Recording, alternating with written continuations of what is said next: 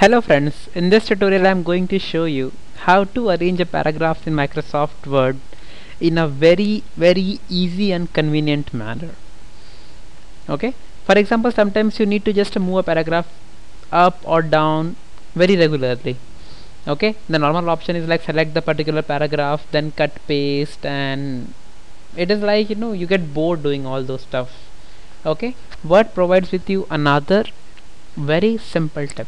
Okay, I will highlight the just important point. Hold down the shift and alt keys, that is press them together, keep it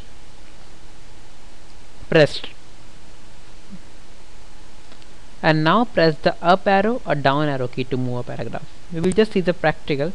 For example, if I want to move this paragraph that I have selected, okay, two paragraphs down, okay, I am holding the shift and alt button, okay, press together, that is grab press, holding them simultaneously. And now if I am pressing the up arrow key, as you see my paragraph is moved to the paragraph above. When I press the down arrow key, you see paragraph by paragraph I will come down. If I need to move up, again I will press the up arrow key.